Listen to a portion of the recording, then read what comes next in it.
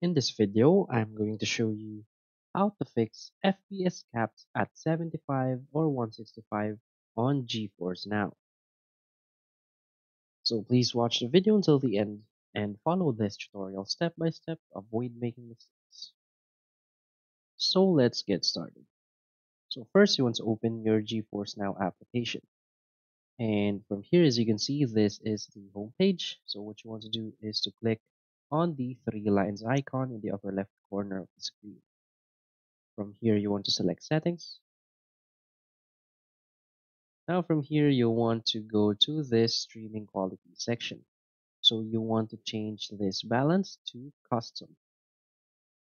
So as you can see here in the detail section, this is your frame rate, your resolution, your max bitrate, and your VSync.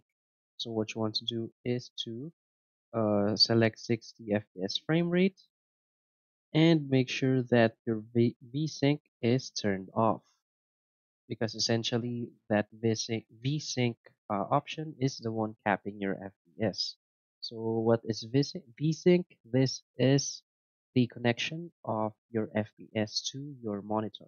So if you have a 60 Hz monitor, your FPS will be capped at only 60 FPS if you have this option turned on.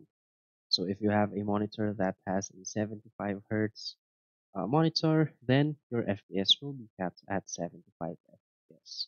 So this is basically what you want to turn off, and that is how to fix the FPS capping issue. So if you find this video helpful, please hit like and subscribe. Thanks.